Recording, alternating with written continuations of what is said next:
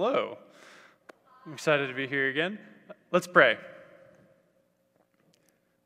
Holy and loving God, please let the things that I say, the things that we think, and what we take away from this be holy and pleasing to you. Please do good through this message. It's in your name we pray. Amen. So our scripture for today is from the Sermon on the Mount. It is Matthew 5:38 through 48. So up to this point in Matthew, Jesus has been baptized, Jesus has faced temptation, Jesus has called the first disciples, and now he goes to the mountain to sit down and teach them. And this is what he says. You have heard that it was said, an eye for an eye, and a tooth for a tooth. But I say to you, do not resist an evildoer, but if anyone strikes you on the right cheek, turn the other also. And if anyone wants to sue you and take your coat, give your cloak as well. And if anyone forces you to go 1 mile, go also the 2nd mile. Give to everyone who begs from you, and do not refuse anyone who wants to borrow from you. You have heard that it was said, you shall love your neighbor and hate your enemy. But I say to you, love your enemies and pray for those who persecute you, so that you may be children of your Father in heaven, for he makes his sun rise on the evil and on the good, and sends rain on the righteous and the unrighteous. For if you love those who love you, what reward do you have? Do not even the tax collectors do the same? And if you greet only your brothers and sisters, what more are you doing than others? Do not even the Gentiles do the same? Be perfect, therefore, as your heavenly Father is perfect. The word of God for the people of God. Amen. So imagine with me, waking up before the dawn. You didn't sleep well the night before. The bed was too hard and too small, not to mention it's summer, and we all know what that's like. You stumble out, get the children ready for the day, get yourself ready. You spend the whole morning on your feet, rushing around, hectic, trying to get together before going off to a hard, labor-intensive job, maybe in farming, maybe in construction. By midday, you're sweating. Your feet, which you've already been on for the whole day, are hurt. Finally, you get a chance to take a break, to rest under a cool tree as the breeze picks up. You can close your eyes and enjoy this one moment of rest. Then, you hear the sound of a 60-pound pack slamming into the ground next to you, kicking up dust. Looking up, you see an armored soldier towering over you, hand casually resting on a sword, as he orders you to pick up the pack and carry it for him for the next mile. After a rough night, after the hectic morning, after the back-breaking, foot-aching day, you have to stop what you're doing and carry the 60-pound backpack of a soldier of an occupying enemy army because it's the law, a law you had no hand in creating and have no ability to change. This is the situation faced by the Jews in Jesus' day. Centuries before Christ, God delivered the people out of Egypt, like we sang about earlier, and into the Promised Land, only for centuries after that for them to be conquered and brought into exile. The temple, where God's presence touched earth, was destroyed. They were forced from their homes and forced to serve an empire in a faraway land. And eventually, the descendants of those exiles were allowed to return on a long journey home to a place they'd only heard stories about. And after this, conquered by yet another empire, only for them to successfully revolt and win their freedom, only for Rome to come in and take control again. By Jesus' time, the Roman Empire was tightening its grip on Israel, even creating laws that residents have to stop what they're doing to carry the soldiers' packs for them. Imagine with me again that after lugging this pack a mile in the heat, receiving no thanks, you return to work and labor through the rest of the day.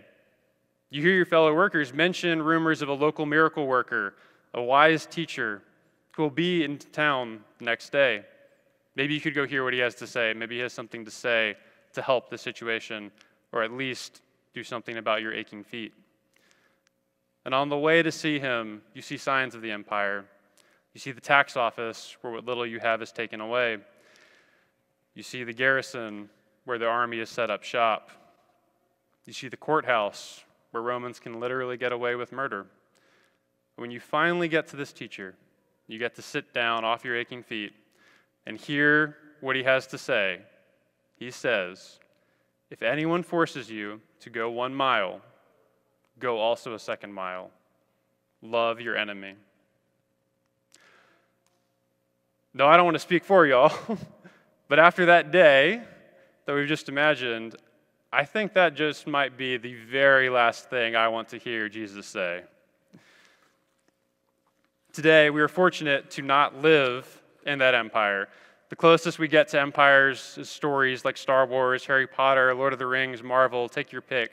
Stories of heroic rebellions, overthrowing all sorts of evil empires.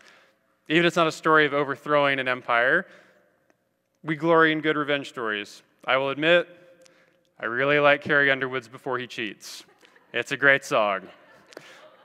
Today, we're fortunate to not face the oppression of the Roman Empire. We're fortunate to not carry 60-pound packs for miles in the heat. But we have our own issues. It's not true that America is more divided today than it has ever been, but we are deeply divided. And about important issues, many of which, though not all, have well-meaning people on either side. Instead of turning and seeing the empire, we're at risk of seeing enemies in our neighbors wherever we look. I think most of the time, seeing enemies in those we disagree with comes from a good place in us. We passionately want to make the world a better place, both to honor those who came before us and on behalf of those who are coming after us. But when we try to fix our messes, there are other people looking us in the eye saying we're wrong, we don't understand the real problem, or worse, that we are the problem. To use a lighthearted example, I'm seeing articles from millennials complaining about that dang Gen Z ruining things, just like they complained about what's happening to them. Of course, these generational issues are the least of the challenges we face. We don't see Rome, but we do see enemies everywhere.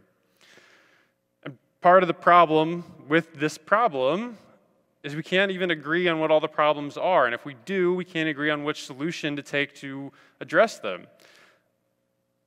We have to follow our conscience. We have to do what we think is right, but that means we can end up opposing each other on opposite sides, believing our neighbors are our enemies. We need to try to do what's right, even when our enemies oppose us, maybe most especially then. And whenever there is a true, genuine enemy, where there is evil, we are called as Christians to oppose it. The confirmation service was only a few weeks ago where our confirmands took the vows and we remembered them, the first two of which are to renounce the spiritual forces of wickedness, reject the evil powers of the world, and repent of our sin, and to accept the freedom and power God gives us to resist evil, injustice, and oppression. We can't be bystanders when we see evil, and this means if we're doing our jobs, if we stand out in the world, if we're salty, we will face real, genuine opposition. We will face real enemies, not just well-meaning people we disagree with. So we pray and we ask, how do we overcome this evil? How do we get out of this mess? And as Jesus said so many years ago, says to us now, go the extra mile, love your enemies. I don't think Jesus has seen our movies because we're supposed to beat the bad guys. I don't think Jesus gets it. I do wonder where he gets it, where he gets this radical idea, and it is a radical idea. One of those Jews in Jesus' day, watching the Roman Empire take control, was a young mother who saw the puppet Roman king murder babies in a village out of fear and go unpunished for it. The young mother and her family were forced to flee the country to go into exile in a faraway land, away from their friends, their family, their support, until that king had passed away. And only then could Mary, Joseph, and the young Jesus return to their home. Mary saw the Romans coming in, taking power, oppressing the Jews at every turn. Mary saw the Romans allow Herod to get away with murder. Mary watched hate and anger growing in her neighbors. What makes us the people we are? When we walk, who taught us to walk? When we speak, who taught us to speak, the words to say. When we love, who first taught us to love? Jesus, as we know, is fully human and fully God, and so Jesus' words come from God, but they also come from Mary, his mother, who taught him to walk, taught him to talk, taught him to love. Mary raised Jesus through the terrible twos. She helped him take his first wobbly steps. She heard his first words or attempt at words. She measured his growth marks as he grew on the walls of their home. She helped wash his teenage acne. Come to think of it, she probably even washed our Lord's hiney. And most importantly, she taught him to love as God taught her to love through her scriptures. Mary had seen the oppression of the empire firsthand, and the little boy she was raising, she taught to love his enemies. And Jesus, in turn, on this mountain many years ago, and in this text today, sits down to teach us the law he learned from his mother, but fulfilled in a new way. Not only are we to love our neighbor, we're to love our enemy, not because we're supposed to suffer needlessly at their hands, but because loving our enemy is precisely how we overcome this evil. It is the answer to our questions. Overcoming evil comes through love, not in a violent rebellion, although those make great stories. We overcome evil with the love of Christ. The love Christ teaches us, the love Christ has for us, and the love Christ gives us to share the world. Now, I do want to be clear about something. Jesus' advice in these first few verses of if someone strikes you to turn the other cheek, if someone sues you to give them everything you have, this is hyperbole. Jesus does not want you to get hit again if someone hits you. God does not literally want you to sell all the clothes off your back so you have no shelter. After all, a few verses before this, Jesus talks about if your hand causes you to sin, cut it off. And obviously, we don't do that. This is hyperbole. But it's hyperbole to make a point, and a strong point. Jesus is saying, if we're going to be children of God, if we're going to be true children of God, we need to love our enemies, because that's what God does, who makes the sun shine on the righteous and the unrighteous, who sends rain for things to grow to both. So when Jesus says, turn the other cheek, he's teaching us how to love our enemies. He doesn't leave us stranded wondering what to do. We do not love our enemies only by praying for them, as Jesus says, though we do that as well.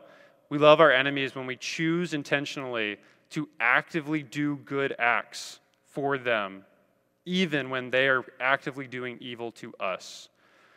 This isn't an empty point either. This isn't some teacher sitting down in a lecture and going home and not thinking about it again. Jesus lives this, even to the end of his life. At the end, he and his mother watch the Romans force another man to carry a heavy load, Jesus' cross, where he is about to be crucified. When the empire crucified Christ, he did not fight back. He did not lead a violent rebellion against the evil empire, the kind we so love in our stories. He loved them so much, he gave up his life, so that one day even his enemies might too be saved and know the love that brought him there. Loving our enemies is in this way at the heart of our salvation and the salvation Jesus offers. God's great victory at the cross and resurrection came out of love, even love for enemies. This kind of love, I don't think, is something that comes naturally to us.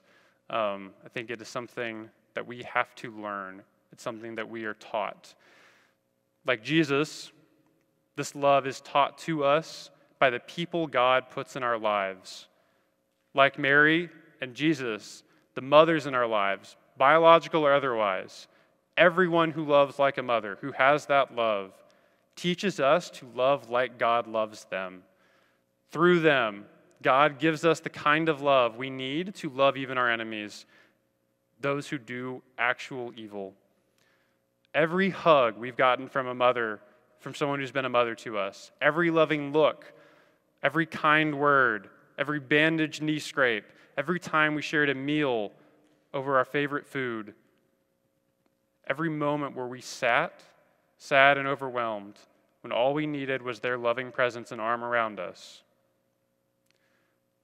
Every act of love given to us by the mothers in our lives, they did for us what Jesus does for us in this passage. The love we have already, the radical love of God that we offer the world, does not belong to us. It's not something we created. It is God's love taught and given to us by all those who have been mothers for us. It has been grown and nurtured in us by those mothers, whoever they are for you. They taught us this love that comes from God to transform the world. And we honor them by following their example, thanking them, passing on this love, continuing the tradition of Jesus and Mary by teaching this to future generations. We practice love for our enemies. To the people looking for a path to victory over the empire, Jesus gives them this answer: love your enemies. Not just a warm, fuzzy feeling, action, intention. To the people facing evil in our modern world, to us looking at division, Jesus gives us this answer: love our enemies actively. These are not empty words. This is how the world has changed. I think it's tempting to think of this in a cute way that isn't necessarily wrong, but where one small act of kindness inspires another, where if I hold the door for you, you hold the door for someone else, and it continues on and on. I think that's good. But I think this kind of love is far more profound. Like a child imitating their mother's love, when we love our enemies, we're true children of God. When we do good to our enemies, we're loving like God. And when we love with that love taught to us by God, love given to us by God, we bring God to the world. In those moments, when we do something good to those who hurt us, when we love our enemies, we bring heaven to earth with God, even for a moment. And in that moment, the world is transformed because heaven and earth touch. Eventually, some of the Jews began a rebellion. Things bubbled up, and they resisted, and they lost. The temple was destroyed, and many were sent into exile again. But today, that empire has not been around for centuries. But we're here. Jews are in their synagogues. And every week, we gather to hear the words of the law, to hear the words of Christ. Every week, we gather together to learn how to love. Every week, we go from here with God so the world may be transformed by that love. Centuries from now, like the empire, our enemies and our evils will not be here, at least in the same form. But Christians will. God will. And they will still be learning and teaching the world to love our enemies, to overcome evil with love, to help bring heaven to earth. Let's be part of that legacy and that future this week, and thank those mothers in our lives who taught us this love. Amen.